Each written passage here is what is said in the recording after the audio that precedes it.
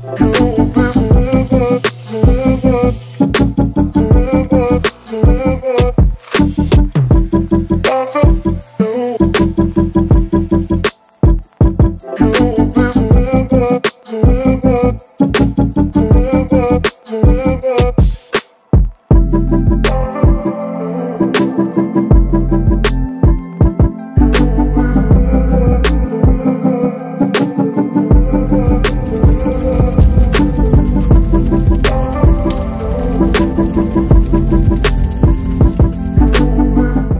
morning to everybody except those who low bar back squat. I'm kidding. I like powerlifters. In fact, I have a friend that powerlifts. I used to work with him. He's alright, I guess. Eddie, I love you, bud. I've been getting a lot of comments, or not a lot, I've gotten like 2, but it's just kind of stuck out in my brain because they've been like consistent over the past few videos asking me programming questions or how to like structure double workouts. Most likely I'm going to be saving the double workout structuring for when I go back into doubles. I just feel like that'll be a lot more applicable and relatable, and I'll be able to explain it better because I'm doing it. But as far as programming questions, I do not know a single shit on how to program, but I'm not gonna leave you guys hanging, so I'm gonna give you my best brain cells forward, and if it's wrong, it's wrong. We're not gonna be really going into programming. I'm just going to be going into kind of how the workouts are structured that I do, because my job, I have to just go in there and lift the weights. That's all my job is. That's all your job is as an athlete too. If you're a coach,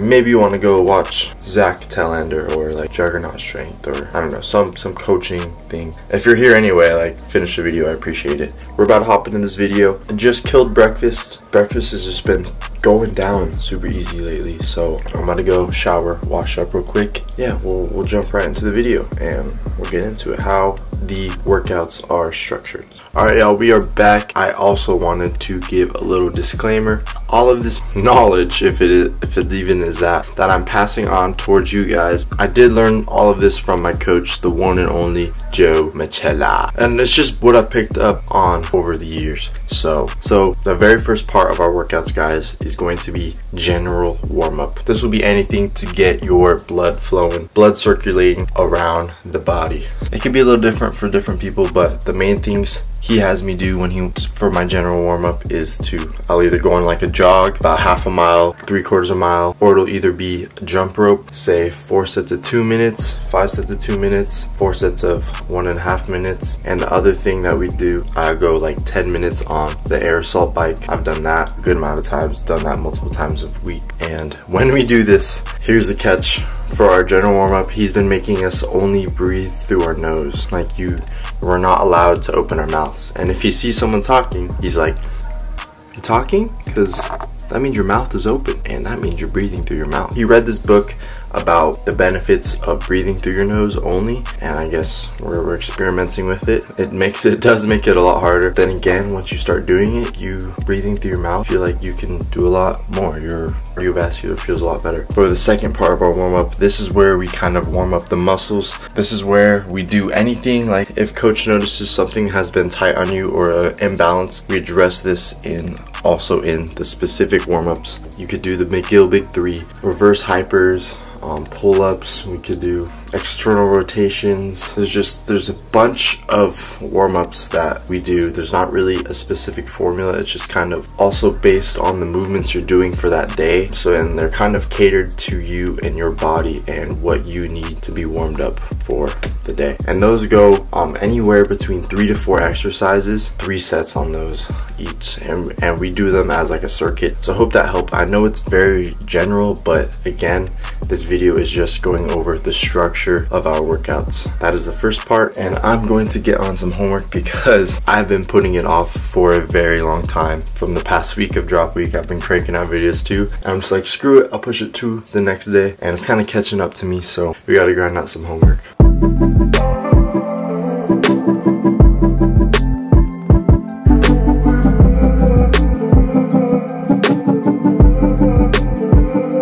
It's been 3 hours since my morning intake, so that means it's food time.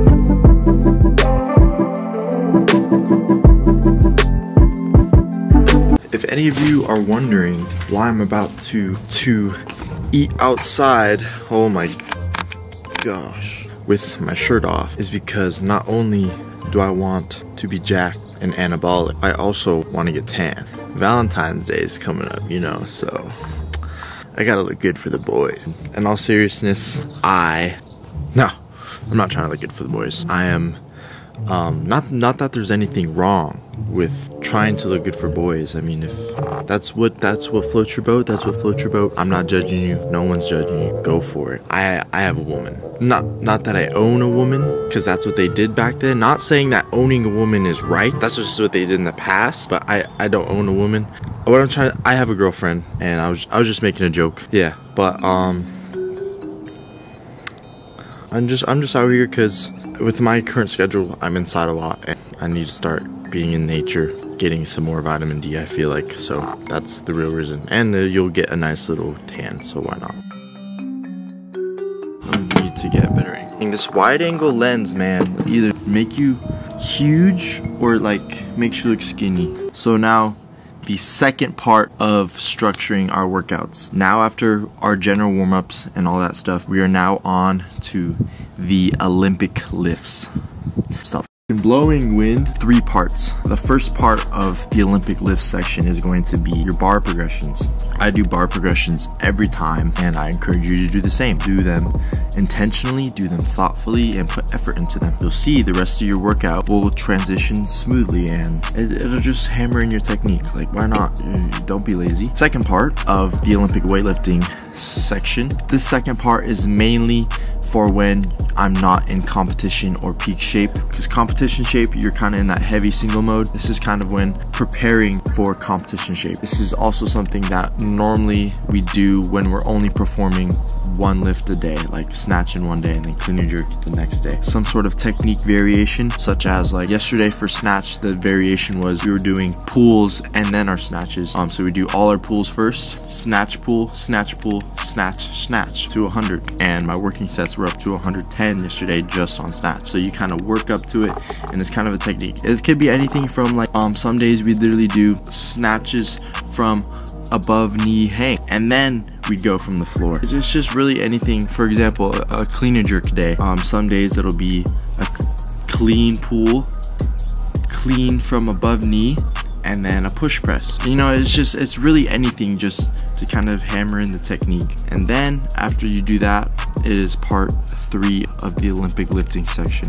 Now is where you perform your working sets for the day, the most important part of the workout in my eyes. We were in a competition like cycle, peaking for competition. I'd go straight from bar progressions into just warming up for the lifts, right? Just the triples at the lighter percentages, then to doubles, then to singles, right? Really all depends on your cycle. Could be volume, could be singles, could be doubles, could be low percentage, high percentage, all. But this is just the main core of the workout, the main thing, the most important part of the Olympic weightlifting workout. And this is where you should be super warmed up, mentally sharp, and you should be ready to attack your working sets. Usually after that little technique thing, we will drop back down the weight, the normal starting weight, and then full on snatch. That's it. Your main core exercise and variation of the day is what I'm trying to say. So that is Olympic weightlifting section of the workout. I did my best to explain that. A lot of this depends on the cycle and timing of like between competitions, post-competition, week out, 3 weeks out, month out. It all really depends. The structure, again guys, is gonna be the same for no matter the cycle. It goes the warm-up, the Olympic lifting section, and then you guys will see the other 2.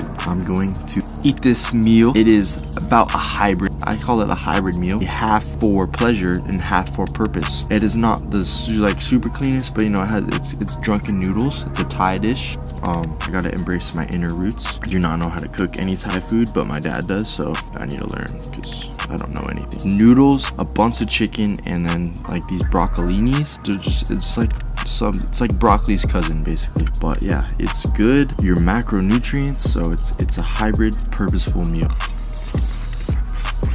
What is up, everybody? It is that time to head out to training. Clean and jerks today. You know the deal. It is pre-workout ingestion time. So I know I wore the shirt last time for the clean and jerk workout, but I just saw it and I coincidentally put it on. I do want to get more stringers. I like this outfit. I know I've been wearing like the same outfits, but honestly I don't really have that much gym outfits because I haven't really been investing in clothing just because it's not the right investment right now. I technically invested in clothing, but you know what I mean. You look good, you feel good, you play good, and I gotta look good with what I got. Only problem with stringers and weightlifting is if like you're doing a clean and jerk or a front squat and you get super sweaty like in the summer, I could slip off a little easier. The bar could slip off your shelf. So, but you guys know the deal. It's pre-workout time. Beta alanine, of course. I'm running low. You know, I'm just gonna take this with water because last time with carbonation, just totally exploded in my mouth. I've been sipping on this. I know I said I was gonna chill, but they're just so good. There's like 3/4 of this left. I'll just throw this bad boy out right there.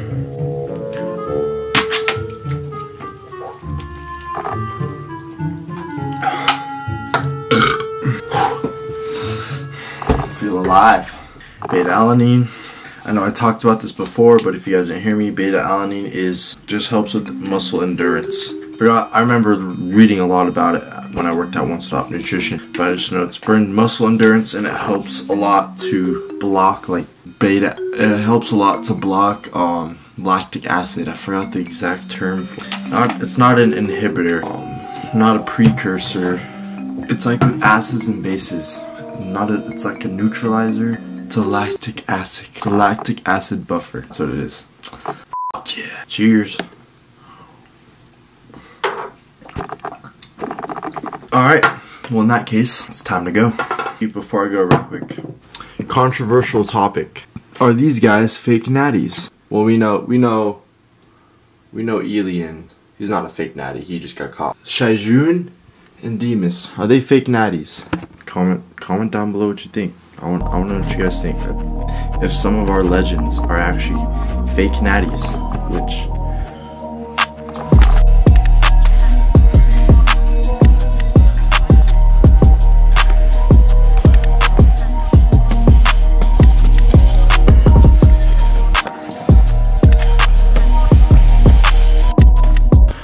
Alright guys, I really want to take this time to explain the third part of our structuring of our workouts, but I also want to really quickly let you guys know what went on in this workout. 150 kilo jerk recoveries, 140 clean doubles, and 140 jerk doubles. It's good to be feeling weight again, but still a bit rusty. As you will see, I'm bumping the clean a bit away from me. I'm bringing myself to the bar instead of the bar to me, and I really think this is just more time needed, more reps needed. And again, if you want to lift heavy weight with technical sound, you're gonna have to lift heavy weight. So it's just rustiness basically. But enough of that. I want to get into the third part of our structuring of our workouts. It's not gonna really coincide with what you guys are exactly watching right now, but I figured I'd take the commentary to explain this, which is going to be the strength part of our workout. So the strength building part of our workout is going to consist of two main things, two very key main things in Olympic weightlifting: your pull and your squat. If we are not pulling that day, we are squatting, and if that day we are not squatting, we are pulling. Doesn't matter how heavy, how many reps, we are doing it. Some days we will even pull, depending on the program. Again, a lot of this depends. We will even squat and pull in the same day. But here, coincidentally, of course, when I'm making the video about it, we do not squat or pull today. In fact, we do the jerk recoveries, which I consider a strength building aspect of the sport. It is really just a really simple motion, and it's just really all for overhead stability. So it's a strength building movement. So and I know we do it at the beginning of our workout, but mainly the strength building part comes after the Olympic liftings. after the Olympic lifting. So after we finish our working sets, you will start pulls, or you will squat. Depending on the cycle, again, sometimes we would do the strength part before the Olympic lifts. Like, I remember when I first started going to the gym, or when I first started training with Joe, we would squat after the Olympic lifts on Monday and Fridays, and then Wednesday would be the day where we squatted first. And that really was mainly just to fatigue us, throw the body off, and make sure to really have to focus during the Olympic lifts because you're already fatigued from the squats. And then the Tuesdays and Saturdays we would be pulling. That was when I first came to Joe's program. Obviously switches up a bit, but again, guys, these are these main core principles. So yeah, the strength part is a super crucial thing. And when I see people getting pinned in cleans, it's just simple. You got to front squat more, you got to back squat more. Or if your pull strength is lacking, well, but your leg strength's fine, well, maybe go harder on the pull. So just gaining strength is super important. So yeah, that is the third part of our workout, the strength side, and it does take up a good amount of time. It's also a very fatiguing part of the workout. And yeah, so enjoy the rest of the workout, enjoy the rest of the video. I hope you guys are enjoying this video so far, hoping it's bringing you some sort of value. If it's not learning anything, I hope I am entertaining you, or you just enjoy watching me lift or talk, I don't know. But yeah, thank you guys for watching, and enjoy the rest of the video.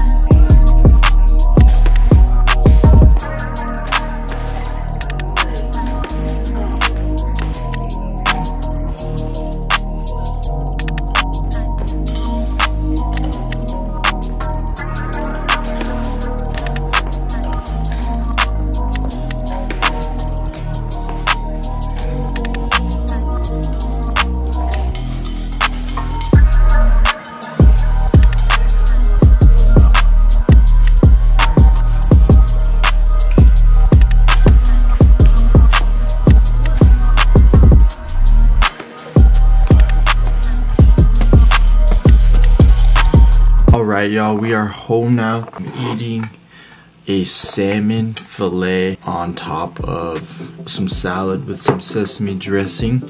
I did have 2 pieces of like just some meaty ass pizza, like a bunch of meat. There's just a bunch of toppings. There were some thick pizzas.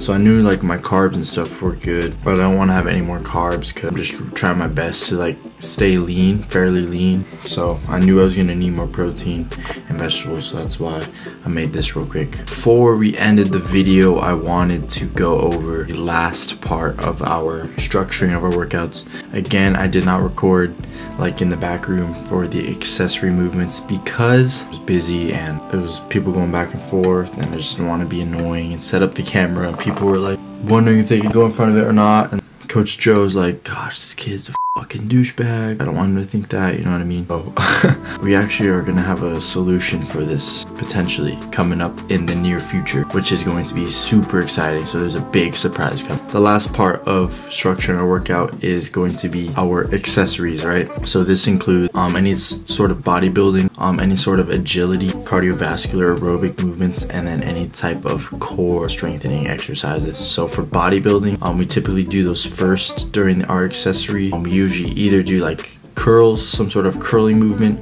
with a tricep movement, or we do some sort of shoulder or pressing movement like bench press, incline press, close grip bench press, shoulder press, dumbbell press. Just press with some sort of pulling or rowing. Pull-ups, weighted pull-ups is a very common exercise we use. It's either going to be like the chest, back, and shoulders, or it's going to be bicep, forearms, and triceps. It's never really do curls with bench press, or we never really do curls with, you know, shoulder press. So those are kind of always split together. Aerobic agility thing could be really anything. It could be like box jumps, it could be over hurdles, then to box jump. It could be what I've been doing recently was doing 90 jumps onto an aerobic step up. Also just one-legged jumps to really strengthen the knee, because my knees had been a problem in the past, so we're trying to strengthen them up now before we get super heavy. So stuff like that, anything like that. And then again, anywhere between 4 to 5 sets. And then the last thing will be core. Core is always supersetted. We usually always have 2 exercises of core supersetted. Always 5 sets. Only really becomes 4 sets if it's like a competition week or a deload week, but it's usually always 5 sets. And if it's like a rep sort of thing, it's usually always 25 to 30 reps. And if it's a weighted type of thing, it's usually anywhere between 40 to a minute. And if anything, if it's above 1 minute, you're probably using something that's too light, and if it's below, it's probably too heavy. So anything would be like planks, side planks, leg raises, Russian twists, med bull throws into the wall. We even do farmer walks holding one above our head, carrying one, uneven weighted farmer walk, one arm farmer walks. There's just a lot of core. Hypers is a big one actually. It could be reverse hypers. We just have a lot of core exercises we perform. So that is gonna bring us to the end of the video. That is the structure of our workout, and that's all the like accessories we have.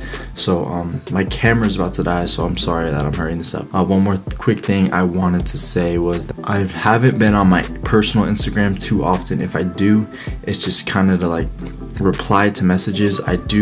I'm running like 3 Instagrams on my phone right now, so if it says I've been logged in on there, I am, but like I'm not really active on it. I don't really scroll through my feed. So if you guys message me and I'm not like responding right away, it's not like I'm ignoring you guys. I get back to you as fast as I can. And if you want to message me, feel free to. I'm always open to help you guys out or whatnot, or just connect with you guys. It's awesome. But my main activity is going to be on the Suck Less accounts, because that's what I'm trying to grow. And I honestly think like personal Instagram is just kind of toxic, and I find myself scrolling through my personal Instagram feed a lot less, because I don't really want to anymore. I hope this video brought you guys some value, and I hope you enjoyed watching it. Yeah, so I will see you guys. Today's Friday for y'all. I will see you guys on Monday. Have a happy Valentine's Day. Have a great weekend. Stay focused on your goals. If you're new around here, baby, hit that sub button. Yeah, appreciate everything, you guys. I'll see y'all at the top, because we're all making it together, baby.